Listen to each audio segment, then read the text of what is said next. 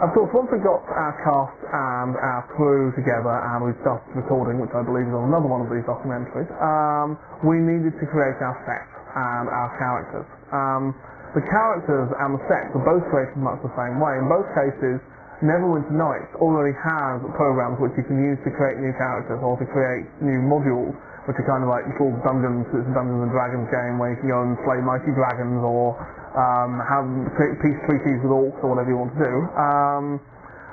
And these are actually really, really good content creation tools. They're really, really good for making the characters and sets used in movies as well.